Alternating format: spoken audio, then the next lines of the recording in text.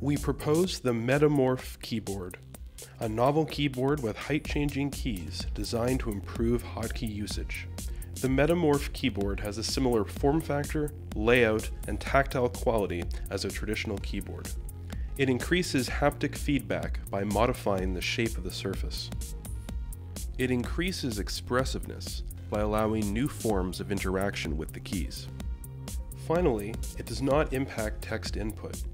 Keys are only raised when the user presses the Control key to select a hotkey. The Metamorphe keyboard has several advantages.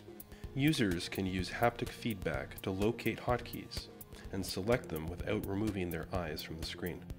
Haptic feedback can also be useful to locate lowered keys that are next to a raised key.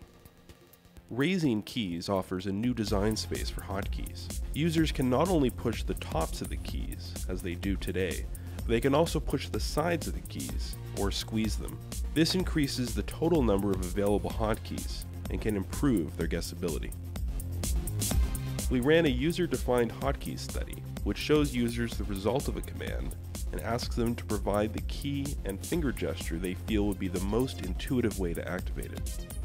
Participants made significant use of our new gestures and revealed a wide variety of mental models, including many that were shared by multiple participants.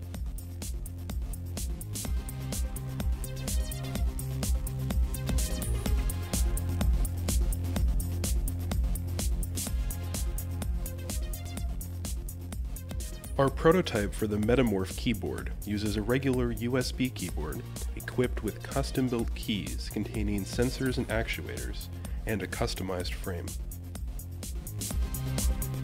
We used push-type solenoids to move a key up and down, and placed a force sensor on each side of the key to detect gestures. These are all controlled using an Arduino microcontroller. The solenoids are small enough to be integrated into the keys. A pilot study determined that an elevation of around 4 mm allows sufficient haptic perception without impacting the ability to easily reach the top of the key.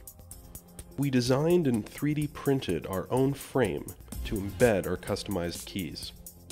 We ran a user study to investigate the ability of users to select hotkeys eyes-free, as well as the impact of raised keys on speed and accuracy.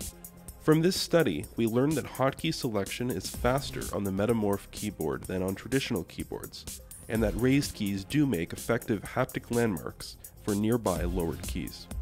In conclusion, the primary contributions of this paper are the design and implementation of the Metamorphe keyboard, a keyboard with height-changing pushable keys, an analysis of the design space of raised keys for both input and output, 2 user studies that validated the usefulness of the keyboard for selection of hotkeys and provided a set of user-defined hotkeys